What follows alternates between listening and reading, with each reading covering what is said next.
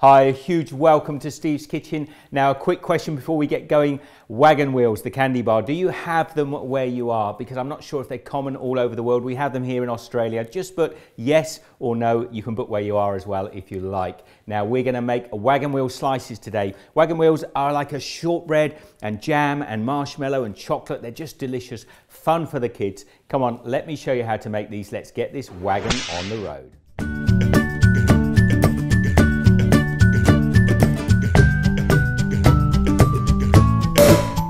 Now we want to start with a lovely sweet short crust base to this. So I've got 2.5 cups, 375 grams of all-purpose flour. I'm just going to put half a cup, that's 100 grams of white sugar in there. And I've got 1 cup, that's 240 grams of softened butter into the bowl. Now I like to use my hands and just rub the butter and the flour together until I get a nice sort of breadcrumb type consistency. Now once the butter, the sugar and the flour are together like that, we've got this lovely consistency. We're now going to draw this together into a cookie dough.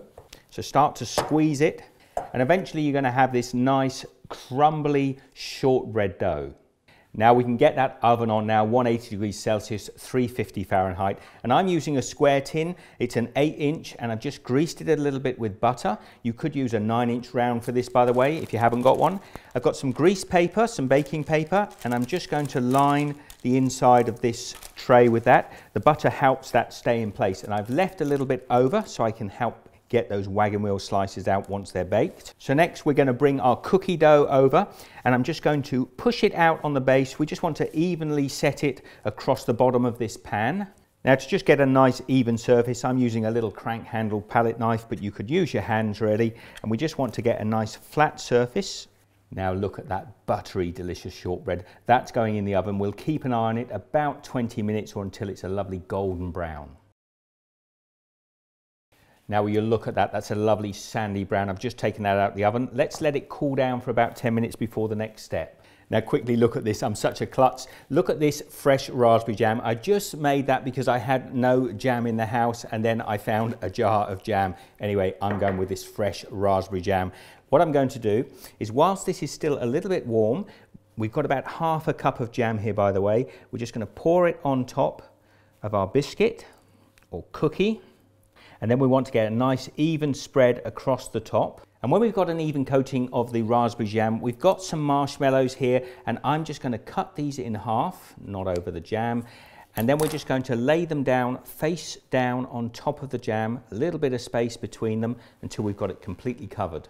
Now I've covered those with the marshmallows and I've put them cut side down. Now we're going to pop those in the oven for about 5 minutes. Just keep an eye on them. They're going to heat up and puff. Then we're going to pull them out of the oven and we're going to use either the back of a spoon or maybe a spatula and just flatten them down.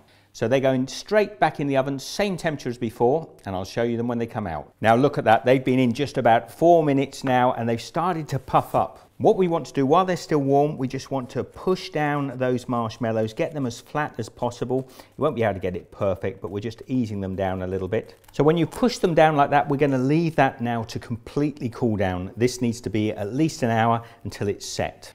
Now when our wagon wheel slices cool down, I've got some melted chocolate, about 300 grams, that's about 9 ounces of chocolate. I've just warmed it over some hot water until it's lovely and molten like that. And we're going to crown this thing off with some lovely melted chocolate. So I'm just going to pour that over there. And this is a dark chocolate I'm using here.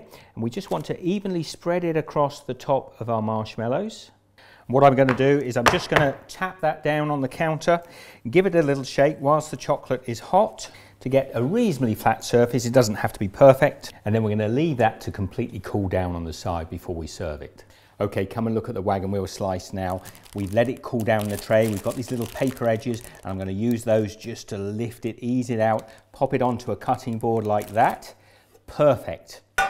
And then we're going to take a serrated knife and I'm just going to cut some slices. Come back in a moment, I'll show you what we have. So there are my wagon wheel slices, nice and stacked high. They look fantastic. I'm going to try a little bit for you, but I'm not going for one of these because they're for later on for a party. I have a little offcut here, give it a try.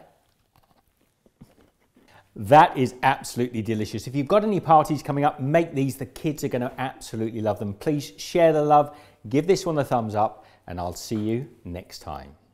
I really love the way the marshmallow is still springy in these wagon wheel slices. They are really great. I'll leave some links to some other videos up here. As always, I love to hear your comments. Be good. See you next time. Take care.